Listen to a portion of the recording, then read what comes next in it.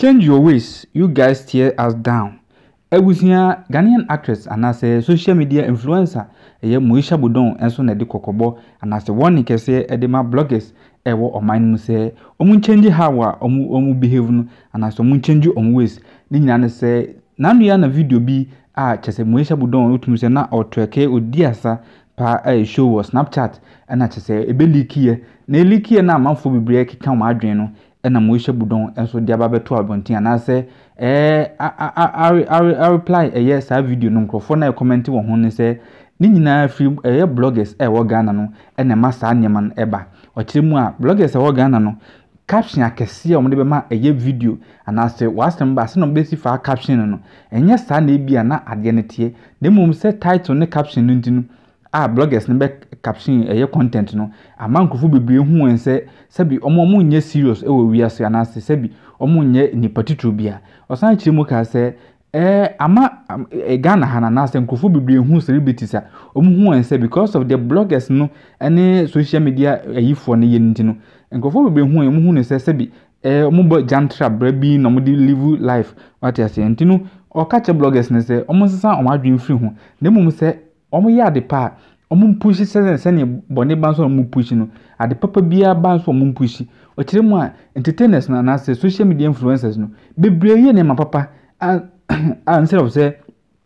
bloggers na say bloggers no ebe blogge and papa and afom hu no bloggers ne nye nemum ekoba sebi nsemhu ene nkwasasam dia na bloggers na atwemo pen ene omo paper na cheso ma twon nsemhu ama different na say horrible title ene caption a chese no mo de per clicks any views na omo so in the name of some per clicks and views no na omo de say obi enso brand na say omo de say obi enso di na say na ode okan no I say I want to send a powerful message to the youth and to the bloggers of our dear country Ghana. I really see so many disgusting titles and headlines for so many celebrities over the years. I have never had the opportunity to speak up. For the first time, I want to encourage you guys to change your ways and use meaningful captions for us. You guys tear us down so much that it affects our brand. What I say, Moesha chemu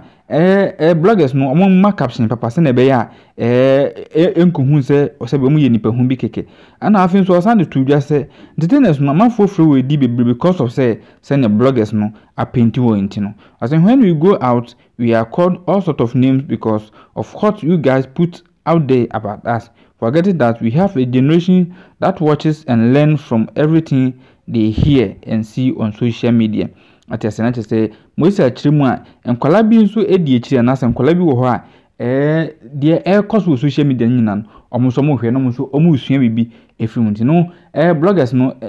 enya adepa ana se post adepa emma good caption se na be ya omo amanfo hu in a different way we nam different Moesha akachi edebre subscribe to my channel no follow mo Facebook Fox Reaction na yenko to aso free ho ye from the moment ubetimi nso afrem jello baba.